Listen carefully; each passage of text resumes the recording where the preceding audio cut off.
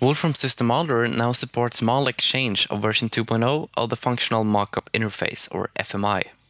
The FMI standard allows for an effective way of either integrating models from Wolfram SystemModeler into other toolchains, or integrating models created in other programs to be imported into SystemModeler. This allows for an easier integration of Wolfram products in large toolchains. Follow with this link showing right now in the video, you can see a list of FMI-compatible tools. To understand how to work with FMI, let's use an example. Here we have a model of a coupled clutch that needs some kind of input provided by this clutch step component here. If you'd like to share this model with another tool or just hide the actual contents of the model and giving it to someone else, we can export an FMU.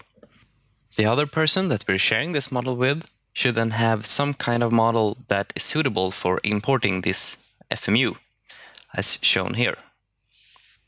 We now need to export the clutches model. So we right-click on it and we choose Export as FMU. And we can see that we can choose the FMI version 2.0.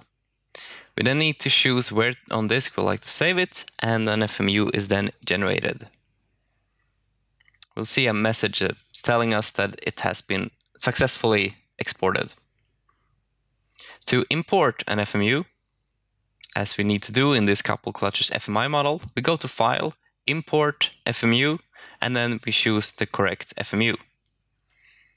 We give this some name to distinguish it from the normal model, and we can see that we have imported the clutches FMU. We can then drag and drop this model into the coupled clutches FMI model and just connect the inputs together. This FMI version of the model will now produce exactly the same result as our coupled clutches model.